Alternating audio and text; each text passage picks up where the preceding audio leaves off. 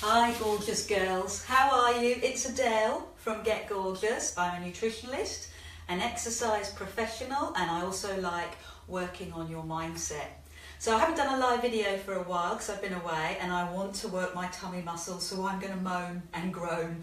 Maybe you will join me, moaning and groaning. Let's take a seat and place your hands behind your knees. Draw your belly button towards your spine and slowly roll halfway back and climb up. Now the way that I teach Pilates is 3 levels. So this would be your level 1. Hands behind your knees, giving yourself a little bit of support, opening the lower back up gently. I hope that you've done some running around today so you're feeling warm before you start your exercise. Okay, that's level 1. Level 2, take away the support.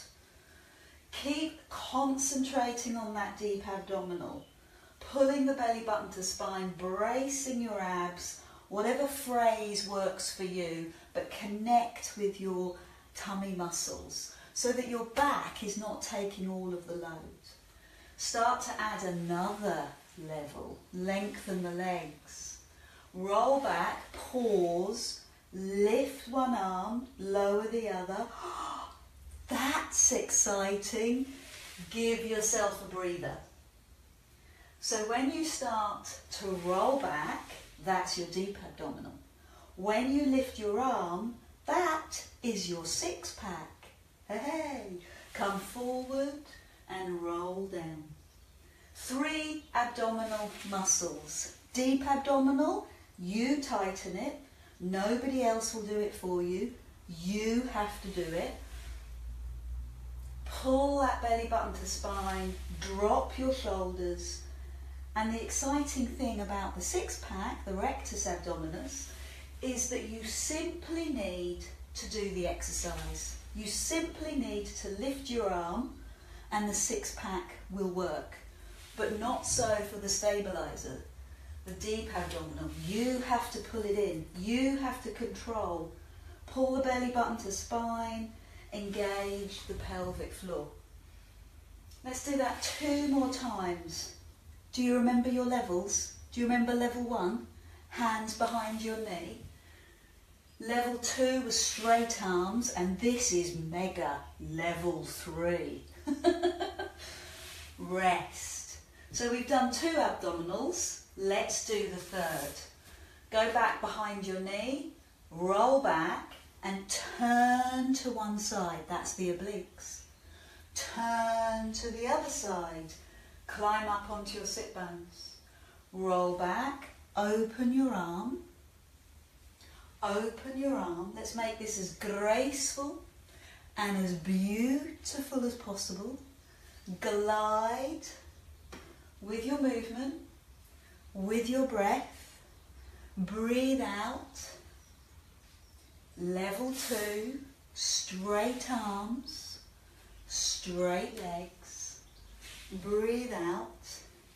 So it's the rotation that you're looking for. The turn from the waist that activates the obliques. Turning right through the spine and looking behind you. How's that working for you? Can you give me a couple more?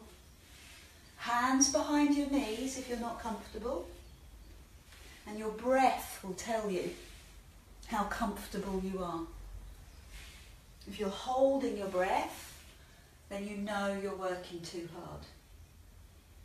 The boat pose. So this is the kind of the level 3. You don't have to do this. One arm floats back. The other arm floats back. So I haven't got as much rotation here. So I'm not working my obliques quite as hard. But I sure am working my deep abdominal. Shall we try it? With no arms? Shall we? Reach. Return. Reach. Return. I'm going to do 4 more. If you just stop the video and you're just laughing at the moment. Or are you trying it with me? Are you having a go? Have you got the shake in the tummy muscles? Isn't that satisfying? Good, and the other side. Did I miscount? Did I add another one extra? Oh, shame. Good, let's stretch. Let's recover. Hands to feet. And then fingers face your bum. Lift your chest and open up. Explore this stretch. Move from bottom cheek to bottom cheek. Find out what's going on in your tummy muscles, where you need to stretch. You ready to lie down? Oh, I should jolly well cocoa. So I've got a block. You can use a towel, anything that helps your neck to line up with your shoulder. I think this one's a little bit high, but it's a pretty colour.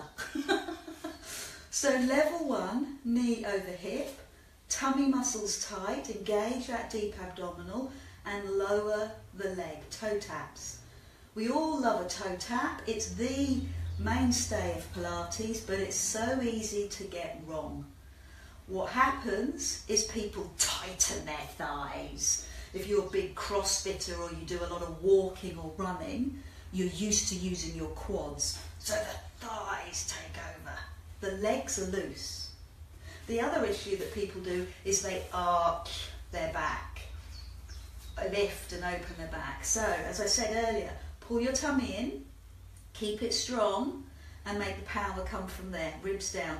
So what we did in Pilates school is we learnt to take our thumb to our ribs, little finger to hips, and keep that still. Level 2, push your back to the floor, lift the second leg. Now watch this, let go of your back. Press your belly tight, front leg, back leg. You can let go of the arms when you're happy.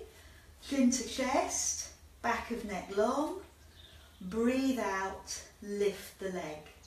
So the secret, and it takes time, is to make the legs loose. They are just heavy weights and they're working on the fulcrum, your deep abdominal. They're hanging off your tummy muscle. They're hanging off your tummy, not your back. This is an abdominal exercise. Fantastic. We add the arms for a level 3. Opposite arm goes away. Breathe out to lift. Yes, you can use hand weights. Good question. If you've got them, grab them. No hand weights? Pick up the cat. See if you can hold and lift. And remember, even though your arms and legs are going, this is all about your beautiful tummy. 2 more.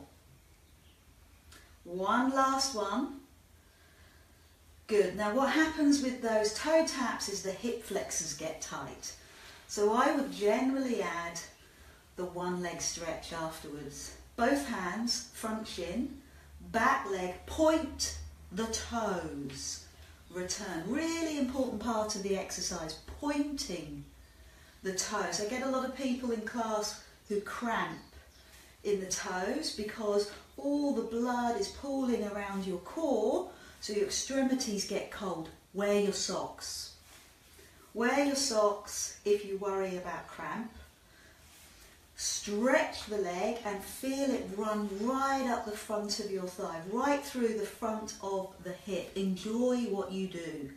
Love and know what you're doing is really improving your circulation. It's improving the shape and the tone of your legs, creating a longer, leaner shape. You're teasing those muscles out. Back is neutral, it's not arching. Level 2, hands behind your head, elbows on the floor. Lift your chest. You see a lot of this. I don't like it, I'm not doing it. Open your chest. And just taking your hands behind your head is going to make your tummy work harder. Are you ready for level 3? Always. Here it is. Lift, turn. Look how beautifully open those elbows are. Shoulder comes across to knee. Shoulder. Let me hear you breathe out as you come across. Pilates breathing, breathe out on the effort. So this would be the effort, getting you up off the floor. Good, so let me know how many times a week you do this little workout. 3, 4 times a week, even 3, 4 times a day. All right, maybe not. But let me know how you get on. Can we do 2 more together? Other side. One last one. Good work. Thank you for joining me. Lovely having you here. Stretch out. Arms above your head. Stretch your tummy muscles. A little Sphinx stretch to finish. Forearms on the floor. Feet relaxed. Hips on the floor. Pubic bone on the floor, and lift your chest. Perfect. Push up onto your hands and knees. Tuck your tailbone and your bottom under and stretch your tummy. Keep going and stretch. Fantastic, really good. Lovely. So if you want to join me for some healthy challenges, you can do the water challenge, you could do the walking challenge, or you could do the 10-day Pilates-based tummy challenge. The link is on the vlog, so have a look, and I look forward to working with you soon. Bye!